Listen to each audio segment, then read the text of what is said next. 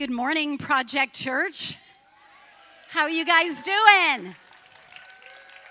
It's good to see you.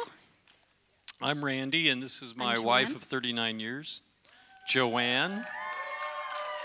And you get to see me just about every Sunday, but you don't always get to see her.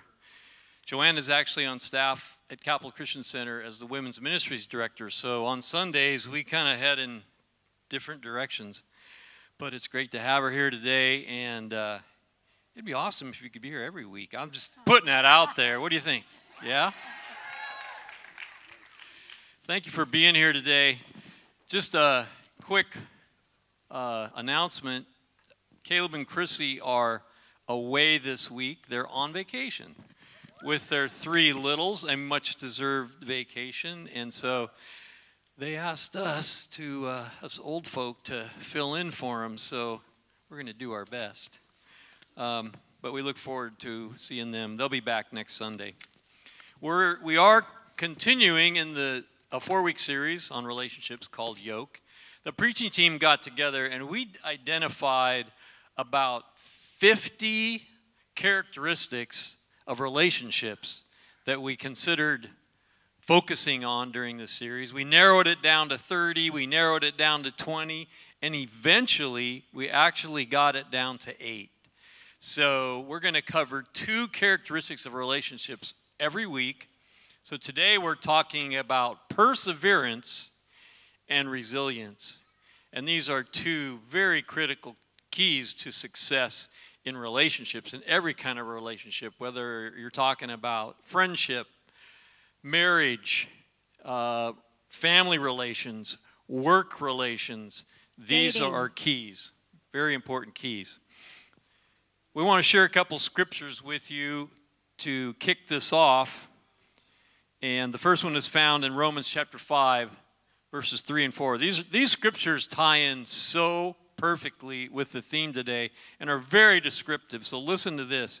And not only that, but we also glory in tribulations, knowing that tribulation produces perseverance, and perseverance, character, and character, what? Hope. What does our world need? Desperately. Our world needs hope. You and I need hope. We need a vision for our future. How do we accomplish that? It's crazy, but we accomplish that by putting our shoulder to the wheel and pushing. We accomplish that through perseverance. Perseverance builds character. And then the other reference is also in Romans chapter 8, verse 25, where it says, "But we hope for what we do not see. We eagerly wait for it with perseverance." Wow, that's an interesting concept too. What is your hope? What is your dream? Can you see it? You may be able to see it, like you have a vision for it, but it isn't reality yet. That's a powerful thing.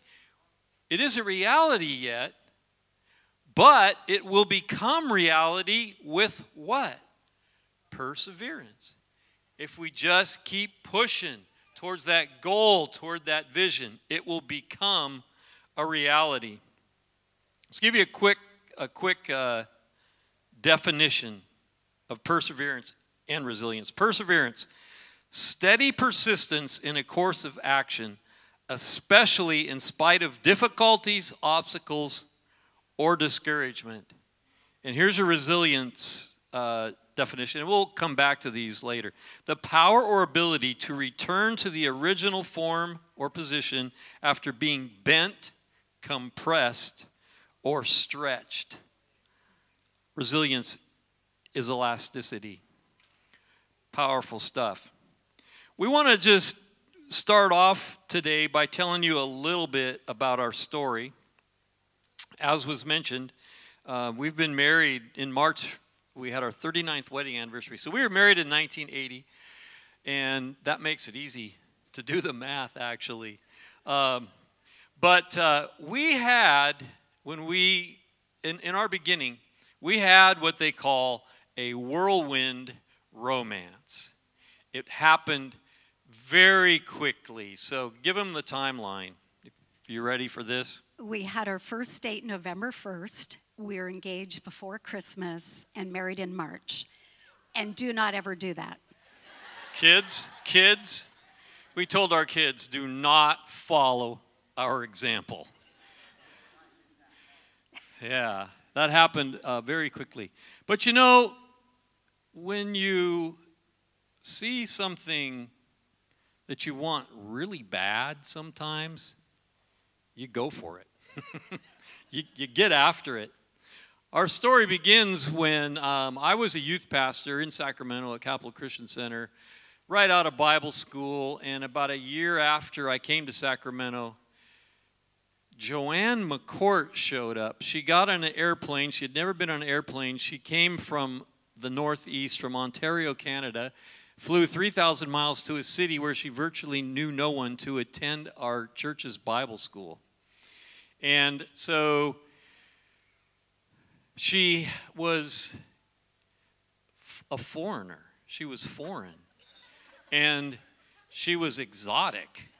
And she had this long black hair that went like below her waist. And she had this Toronto, Canada fashion thing going on. And she wore hats and stuff. And I was like, hello. Canada meets America. All right, let's go. And but you know, of course, I had to play it cool. I couldn't act, you know, too interested. So it was a few weeks probably before we actually got introduced and met. It was a Sunday night after church. We finally had the opportunity to officially like meet and introduce each other. And after I met her, I turned to go on a double date with a different girl.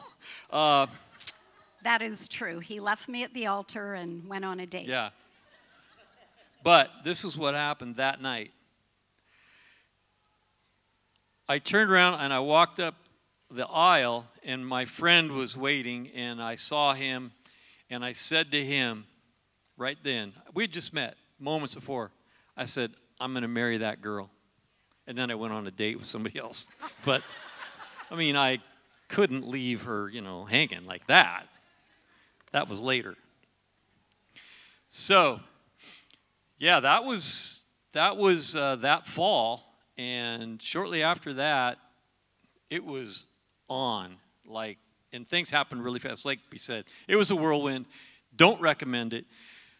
So about a month after we got married, our church was going on a trip to the Holy Land, a big tour group. There were like 80 people going. There were like 2 busloads of people going. It was, you know, going to the land of the Bible, going to see the places where Jesus walked. And so here we were, these brand new newlyweds. We'd been married like just a matter of a few weeks. And we were on this trip. And reality set in very quickly. It was a rough couple weeks on this trip. And later we realized that there was some things going on that weren't really character issues. They weren't really problems that would be ongoing. They were medical issues that were going on. And it was related to my dear new sweetheart here being on the pill. And that messed her up chemically and created this emotional roller coaster. And it was, I'm just going to be honest, it was crazy town, okay? And I was going, dear God, so what have I done? Interrupt and tell a story quickly. No, you can't. Yes. All of that is true, and I was probably much worse than he's making out. So you can imagine we're locked in a hotel room for 2 weeks with all these old people touring the Holy Land. Anyway, people our age now. But so we're on this trip, and I'm difficult, very, very difficult, and very emotional. And at one point in the trip, this Arab man encountered my husband. Well, he encountered us as a couple. They got into conversation, and he offered Randy 100 camels for me, right there on the spot. Now, of course, Randy laughed. Oh, that's so sweet. This is my new bride. How many camels did you say? I kind of thought, But it was later, near the end of the trip, that he discovered a camel was worth $1,000. And I think he had a lot of regrets. He could have just left me there in the Holy Land. I know. Like back in 1980, but that's a lot of money now. Here's the thing. We worked it out, guys. It's been 39 years, and we stand here in front of you. So the second part of that story is when we realized what was going on with that medical thing, guess what? She went off the pill, and 7 months into our marriage, the first baby was on the way, and we proceeded to have 4 kids in the next 6 years. Is there a point? No, I'm just... That's not... Are you advising or... Again. No, not advising. Not advising. Don't advise it. We all have conflicts, difficulties, challenges, trials, tribulations, suffering in relationship. Relationship is the most wonderful thing we can do. It's God's design, His design. He designed you. He designed you for community. He designed you for relationship, whether with friends, with coworkers, in a marriage. With Him, the most important relationship we have the privilege of walking out. But relationship is His design. But relationship isn't always easy. See, the really easy part was falling in love with this guy. That was easy. Of course. But staying in love and being successful and walking through almost 4 decades of life together, that was more difficult. You see, all the things that attracted me to Randy, his easygoing nature, his steadfastness, his constancy, those were the very things that became challenges as we walked into our marriage. At times he seemed uninterested, bored, like he really didn't care about things. Now I know he did, but it was his easy way. And so those very things became challenges. But I'm here to tell you that if we will persevere, we have the privilege of going through the journey and those very things that we loved and that attracted us, and then we walk through the hard places of them. If we will come around, then we get to enjoy all that fruit, because that is good. That is God's design. Every marriage goes through seasons, every relationship. God loves rhythm and cycle. And you know, He designed the seasons of life. And I think of our marriage, I think of friendships, and how it is much like that. You all are familiar with spring. Isn't it wonderful? It's beautiful, it's fresh, it's blossoming, it smells wonderful, it's exciting, and it's new. Spring is wonderful, but then summer comes, and summer is long, and it is hot, and it is hard, and there's a lot of work required in summer. We have to water and nurture and cultivate and pull weeds. And in Sacramento, you know about long summers and hot summers. The days are long, the season is long, and that's where we can be tempted to quit, because summer can be difficult. But if we can persevere through summer, fall comes. And you know what fall brings? It brings a bounty. It brings a season of harvest and blessing. And if we have sown well and carefully, then we have the privilege of enjoying the bounty and the fruits of our labor. And then winter comes, you guys. And winter's cold and it's dark. And there isn't a lot of daylight, and at times it's bleak. But it's a moment of introspection where we can look and we can examine. We can even be weary in winter, but guess what? Spring comes again, and God brings it all around if we will persevere and not give up and be weary. You know, I think our culture would tell us, you can just give up and quit. But the same God, the same Spirit that raised Jesus from the dead dwells in each and every one of us. And so we have the power not on our own, but we have access to the power of the Holy Spirit to walk through those difficult seasons, to persevere. And on the other side of that is the blessing and is the promise, because we go into relationships, friendships, with dreams and hopes, and if we're honest, some expectations.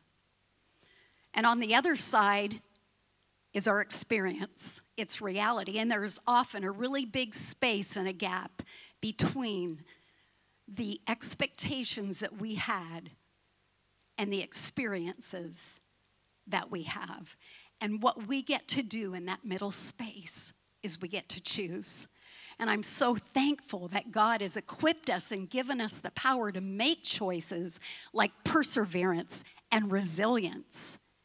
I wouldn't stand next to this hot guy today if he hadn't have helped me persevere. Now, I do want to say this, that sometimes we walk through difficulties and challenges and hurt and pain and brokenness in relationships, and it was not our fault.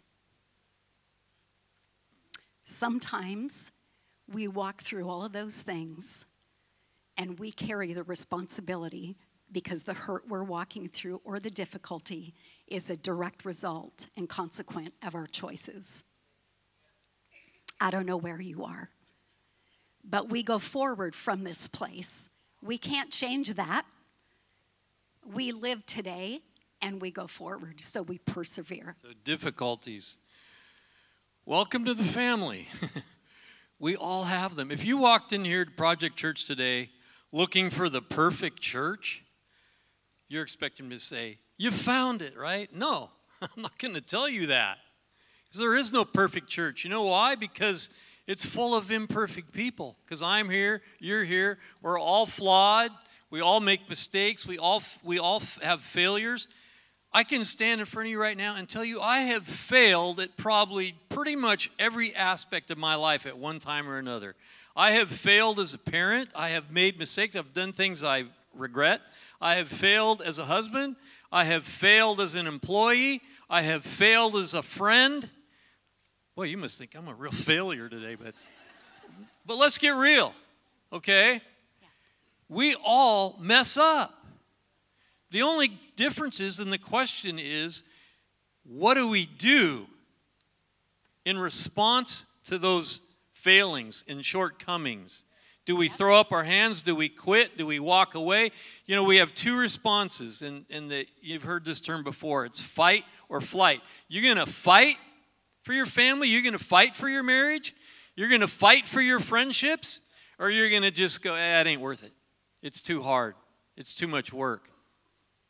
I would encourage you to persevere today. And when I think of persevering, I think of walking. Because life is not a sprint, it's an endurance race. And when I think of walking, it denotes an activity that's sustainable, that we can do over a long period of time. I can't run forever. I can't bicycle forever like this guy does, but I can walk a pretty long time.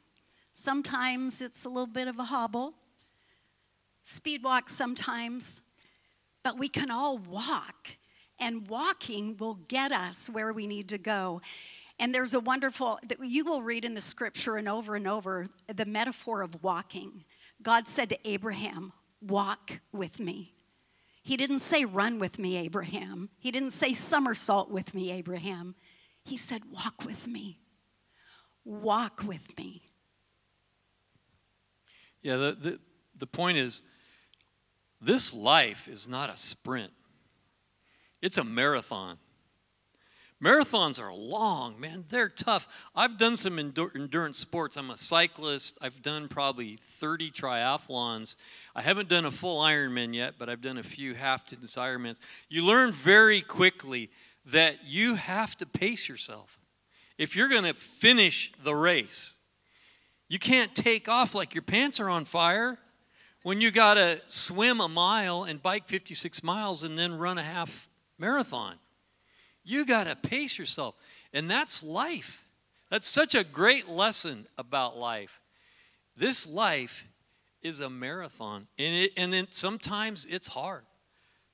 Sometimes it's long. And we have to endure to finish the race. And when we persevere, you guys, it's something that we do ourselves. See, we've heard it said about marriage that it's not so much as finding the right person as it is about being the right person. And if I'm not the right person and he's found me, does that do to him? So we make the decision to persevere. We can work together, but I'm not responsible for Randy's choices in that space. I love him, I want to work with him, but one day I will stand in his presence and I will make an account for my life. I will make an account for my decisions, my choices. So I can persevere with him, but I can't do it for him. So it's incumbent upon us to make that decision. And I think, Randy, I talked to one of the ladies about this prior. There are so many traits that we talk about in regards to successful relationships and friendships, but we often overlook perseverance. We don't talk about that often. It's over the long haul. I have some friends sitting here in this room. If you want to persevere and walk through, I would encourage you to align yourself with some good people and build relationships with healthy people. I have friends in this room who have been my friends longer than I've been married to this guy. And they have walked with me through marriage, through babies, through grandbabies. They have walked with me through seasons of success and seasons of failure. And we need our community. We need one another, Project Church. You need friends to do life with. And I want to say, Robert and Noel, John and Mel, I don't know if I would stand here in the same way if you hadn't have loved us and encouraged us on our journey. And I want to do that for each one of you because that's why God has put us in strategic places. Our lives are not just about ourselves. They're about others, about loving people and supporting them and affirming them. So in this moment, can I publicly say thank you?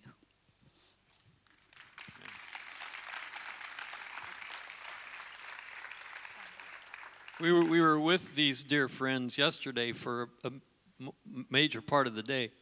And at one point, we did the math, and we realized between the three couples, we had 117 years of marriage represented between these three couples. So that's pretty remarkable. And we're grateful to God for his faithfulness. So we've talked about challenges. Difficulties. We all have them. We've talked about perseverance. Now we're going to talk about resilience. The Gumby effect. Anyone here familiar with the Gumby toy character? Many of you are. Okay. Gumby was created in the early 50s as a cartoon character, and it eventually developed into a claymation cartoon series. He was the featured character. That cartoon series eventually got syndicated and was very successful. And then, over the years, these things have a shelf life and they kind of fade off into obscurity. But Gumby, in his true Gumby persona and form, was resilient. In the early 80s, he made a comeback. When Eddie Murphy did a parody, a Gumby parody, some of you will remember this. Some of you were not born yet. But Eddie Murphy did a Gumby parody on Saturday Night Live, and Gumby was resurrected and renewed in his popularity. He eventually appeared in numbers of television programs like The Muppets. He appeared in movies in and around the 80s and 90s. To this day, all of the original Gumby syndicated cartoon series, they've been remastered, and they're now, you can see them on YouTube. Gumby lives on. Almost 60 years now. Now, I'm a child of the 50s. We both are. We were born in the 50s, so I grew up with Gumby. I grew up with Pokey. And Pokey, Gumby and Pokey, the little horse. I grew up with Slinky, or the Slinky. I grew up with Etch-a-Sketch. I grew up with playing Kick the Can After Dark. Come on, let's go. I didn't grow up with video games and all the, trinkets that kids have today. It's pretty crazy. But today, even still today, you can buy Gumbies at Walmart. You can order them on Amazon. Man, this little green stick figure is resilient. It's a quality we all need. It's the ability when we're pressed down, when we're pushed to bounce back and regain that original shape. I want to leave you with this thought. What you believe about your future will determine how you live now. So those 39, 40 years ago when this relationship, this story started, you think we could have imagined this? We didn't see this. This is what happens when you stick to the stuff, when you persevere, when you become resilient.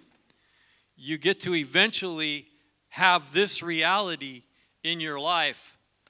4 wonderful children, 5 wonderful grandchildren. Here's our newest. That's Alpha. She's 4 months old. That was on the 4th of July. And now we have a 5th. This is the 5th. Yeah, this is the 5th. We have a 6th. Our youngest daughter has a 3-year-old, and she's pregnant, 20 weeks pregnant, so we know we're going to have another granddaughter. We had 2 grandsons, and this will be the 4th granddaughter in a row. Girl power. Let's go. So that's my world. We are missing a son in that picture. He had to leave early from Christmas holiday to go to work. But he's the handsomest one of all, I always tell him. But that's because he's still single. So I am taking applications and very eligible. Just kidding. As the band comes, we just want to close with a story. We are so blessed. God has been so good, and he's been so faithful to us. We have had almost 4 decades of marriage, 4 children. We've seen our kids go to college. We've seen them go to grad school. We've seen them choose wonderful partners. We've actually seen them give birth to babies. And we have watched them walk through life, and we have been so blessed. He's been so faithful.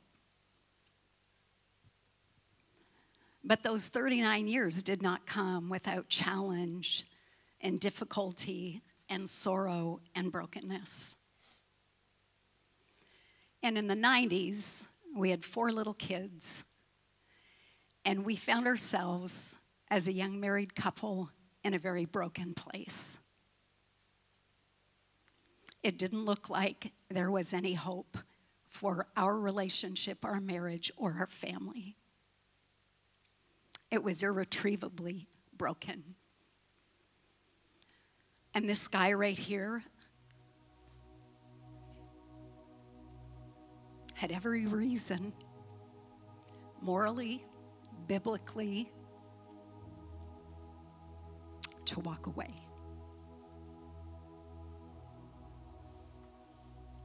But he chose to persevere with me and with our family.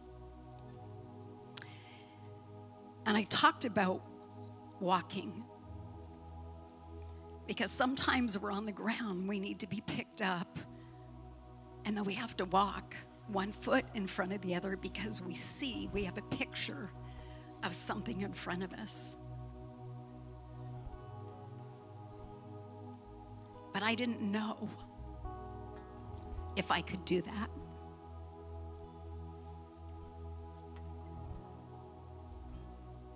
remember earlier I said the same Spirit that raised Christ from the dead dwells in me. And I asked him for the courage and the strength to walk again. You know, shame is a heavy cloak to wear.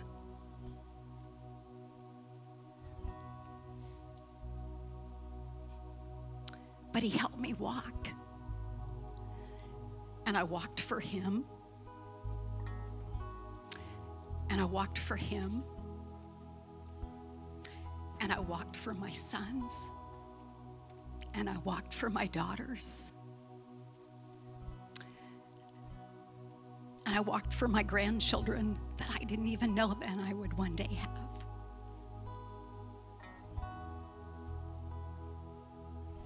And I know that when I was walking, he was walking with me every single step. And he is walking with you today. The real question is, are you choosing to walk with him? Resistance builds strength. You know, if you go to a gym this afternoon and you walk in and you see barbells and dumbbells and machines, and then you just kind of walk around and go, oh, I'll bet those work pretty well. Will you get any benefit from that? Absolutely not. We sang about it earlier. We glory in the battle because we know it brings strength. But the powerful thing is that we can't do it in our strength. We have a helper. Jesus said, I'm going to send a helper, and he's called the Holy Spirit. The Holy Spirit is here to help us, to give us the strength we need to persevere, to give us the strength we need to have resilience, to give us the strength we need to stand up when we fall and when we've made mistakes, when we failed. The Holy Spirit is there to pick us up. You know, in the marriage relationship, we often talk about it. In any relationship, really, it being a triangle. Jesus is at the point. We're at the corners. And as we get closer to him, guess what happens? We get closer to each other. So let's focus on him. Let's lean on him. Let's allow him to write our story. You know, he has a plan. He has a plan for each and every one of our lives. And if he has a plan, he can bring it to fruition. He can make that hope that you have, that dream that you have, a reality if you'll serve him and follow him. That's our story, and I'm sticking to it. That's our testimony today, and it can be yours too. Let's stand together. Let's worship as the band leads us here for a moment before we conclude.